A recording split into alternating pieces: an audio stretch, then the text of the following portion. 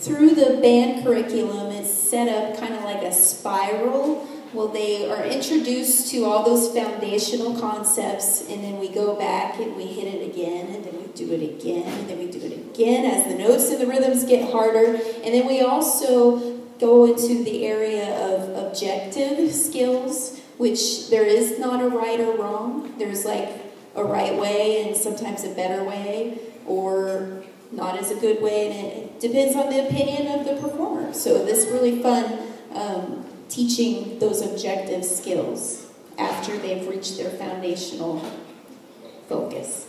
So we're going to demonstrate some dynamics today. The full band is going to help me. We're going to play a soft section, and then we're going to play a loud section.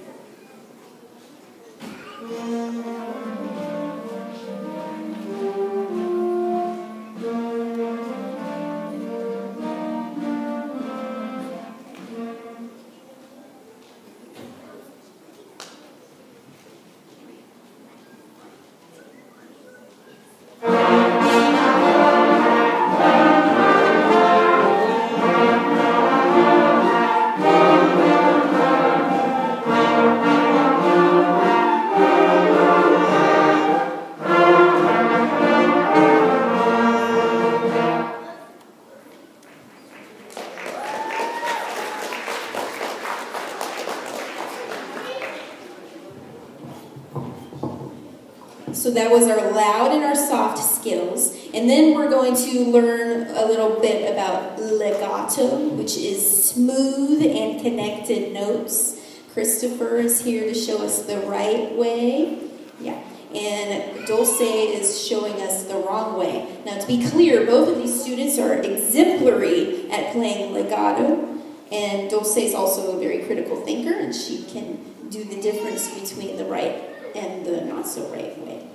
So she's going to play just a short melody, and you're going to hear her play those notes separated and chunky, kind of, and it's not going to sound quite as good. Go ahead.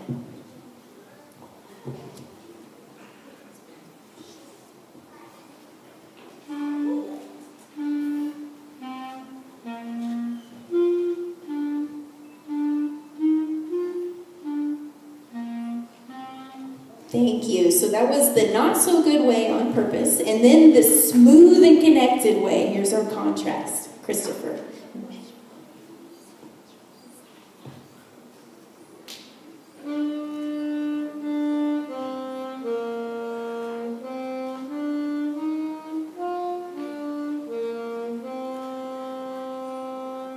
Let's give both of these exemplary students a hand. Thank you.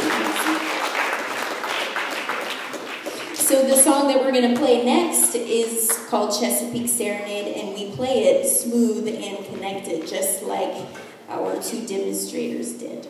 And that's our final song for the 7th grade, and then we'll do another transition for our 8th graders and our jazz band this evening.